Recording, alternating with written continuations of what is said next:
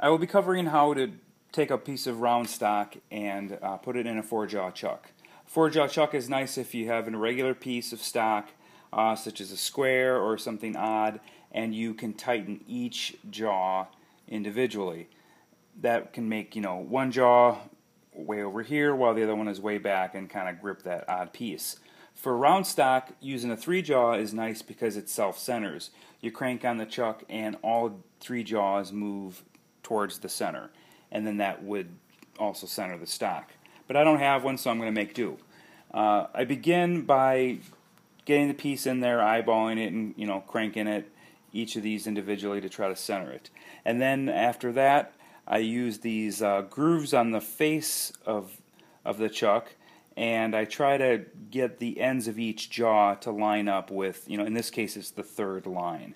And if you spin, I actually disengage the belt so that I can spin this easily.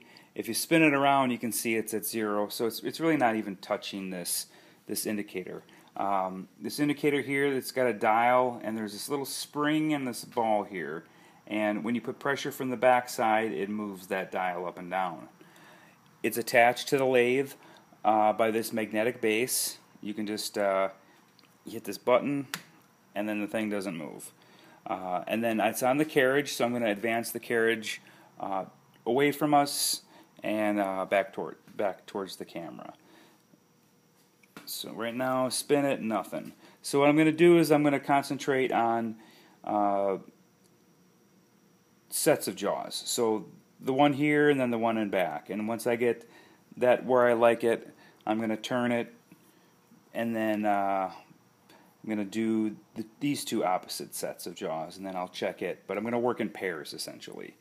So I'm going to start here, and I'm going to go ahead and advance. When I spin it, you can see it looks okay. It's not like really wobbly, but a little bit. So I'm going to go ahead and advance the carriage as I spin it until I get some movement. And there's a little bit. I'm going to do a little bit more though. So okay, so some real obvious. You can see it go way up there, right there, and that's about 7. There's like 7 little notches. So I'm going to work with this jaw, and then I'm going to turn it 180, and it's at 0. So that tells me right now, I'm going to do that again, 180. It tells me that the piece of stock is closer to the camera than it is on this side.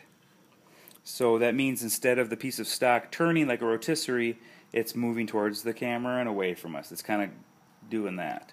So I need to basically tighten this side as I loosen this side. If I had 2 keys, I could do it at the same time, but I don't. So what I will do is, let's give it a little crank here. Yeah, it's already pretty tight, so I need to loosen this side before I tighten any more. I'm just going to mar the surface.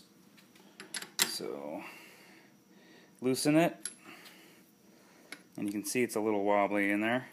And then I'm going to go ahead and tighten this side to get it to 0. Let's go 180, 0, 0, 0, 0. So I'm happy with that. You can see it's still moving up, so I'm going to turn it to where it goes up, and you can see it's at now I'll work with these 2 sets. So it's at about 2, and then flip it, nothing. So that means I got up again. It's telling me that there's pressure being put from the back side towards us, so I need to crank it on the front side.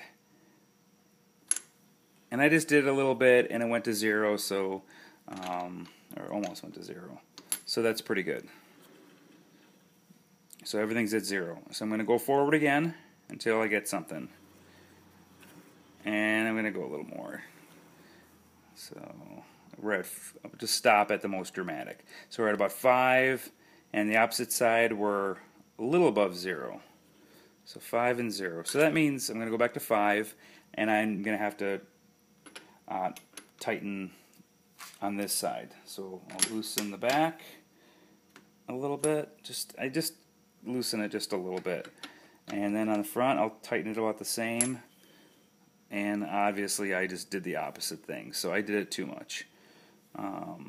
So go to 5, tighten it from the front.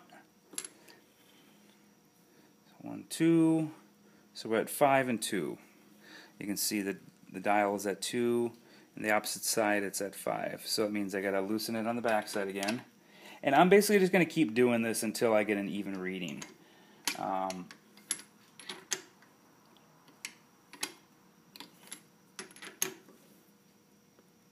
Just a little bit.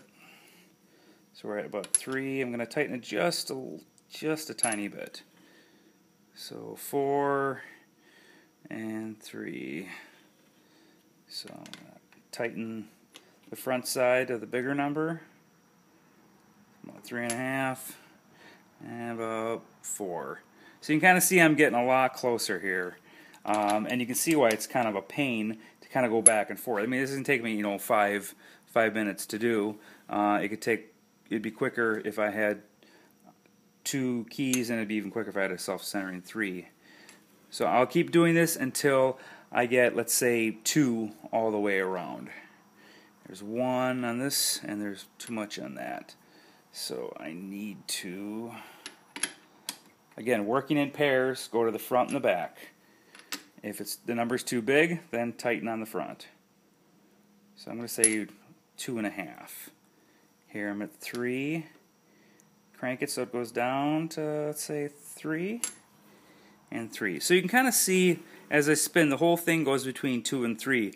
So I'm going to keep fine-tuning this, going from front to back, and then the other set of jaws front to back, until I get everything to hover at a constant number, which I'm guessing will be about 2.5. You know, I could back it off and get everything to balance at 0, but then I'm not sure if it's dipping below 0. So I like to go on a whole, you know, a number above 0, between 1 and 5 or something. So let's just go higher because it dips below 0. So we're going to try to aim for 3. So 3 on the front, 3 on the back. Go to the other jaw. We're at 3. We're a little over 3. We're so super close. In a case like this, I would probably call it. I'll have to loosen on the back a little bit. I know that's pretty good. I would probably tweak it a little bit, and then I would go ahead, face that piece of stock, and then I'll put a live center since it's a little long, and then I'd start machining the front here. So that's about it. I'm going to go ahead and get started on a couple pieces and go from there.